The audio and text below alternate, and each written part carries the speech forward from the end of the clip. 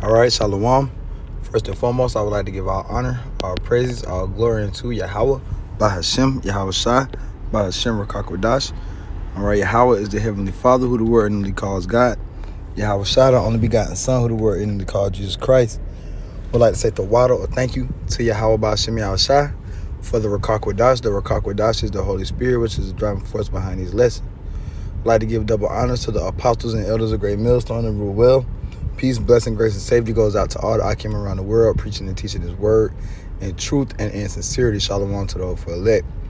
All right, start your call coming back with another video, and I'm going to do a response. All right, to the video you see here on the screen that I have up. All right, it's from the Elder Atazawam. All right, and up there in Minna Valley, Jersey. All right, the beautiful Elder Atazawam did a beautiful edifying video. Go check this out. All right, and it says news and prophecy, unvanessed, soon to be declared enemies of the state.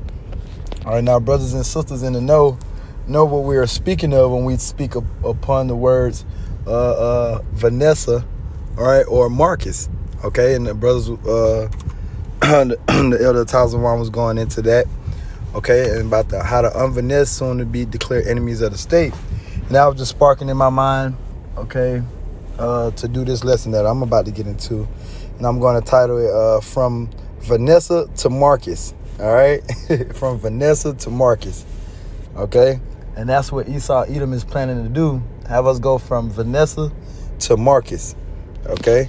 So, I'm just going to grab a couple scriptures. I don't want to write this out and set it fine. This is Revelation 12:12. Therefore rejoice, ye heavens, and ye that dwell in them.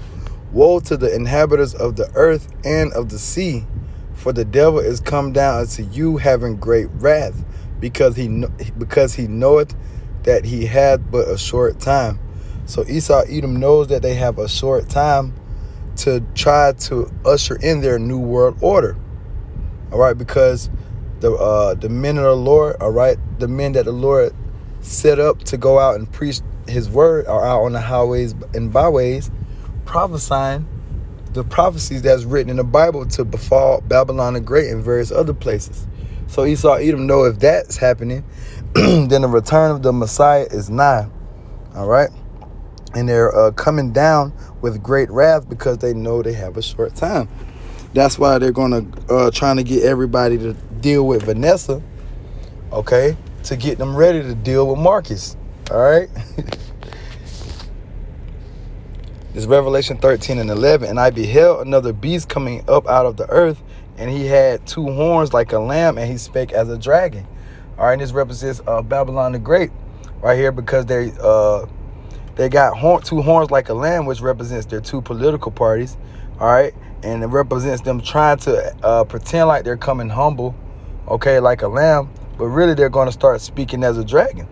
Because if you watch this video that the beloved elder did, all right, he goes into articles and different things telling you, all right, explaining how they're going to make Vanessa mandatory, man, and then ultimately they're going to make Markus mandatory. It's simple as to see, man, if you have that spiritual eye. All right, they're going to come down hard with this Vanessa, and then they're going to come down hard with that Markus. It says, and he exercised all the power of the first beast before him, and caused the earth and them which dwelt therein to worship the first beast, whose deadly wound was healed. So Babylon the Great wants everybody to worship with that Roman Empire, because that was the beast that was healed, or whose deadly wound was healed. It says, and he doeth great wonders, so that he maketh fire come down from heaven on the earth in sight of men. All right, goes into America with their fighter jets. Verse 14, and deceiveth them that dwell on the earth by means of those miracles which he had power to do in the sight of the beast. Yeah, Edom got all kind of technology and all different kind of things to make it seem like the things that they're doing are miracles. It says, saying to them that dwell on the earth that they should make an image to the beast which had the wound by a sword and did live. All right, and the American dream is the image of the beast, man. It's different philosophies, various different images of the beast, man. It's not one picture of something.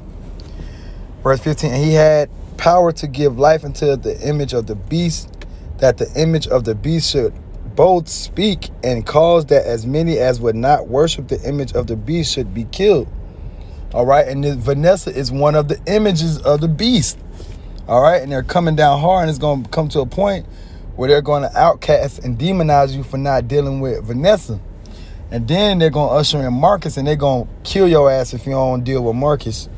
Okay? It said, and he caused all, both small and great, rich and poor, free and bond, to receive a mark in their right hand or in their foreheads. And there go Markus right there. All right? This is what Esau Edom planning to do.